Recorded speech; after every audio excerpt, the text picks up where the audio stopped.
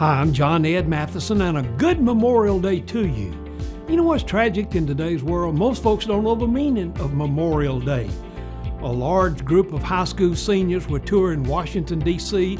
They were going through the Capitol, and the guide just posed this question to the seniors in high school: what is the meaning of Memorial Day? And they sort of had a blank look on their face, and they sort of huddled together.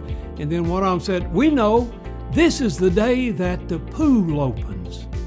Now that's tragic, that what we think about Memorial Day is the day that the pool opens.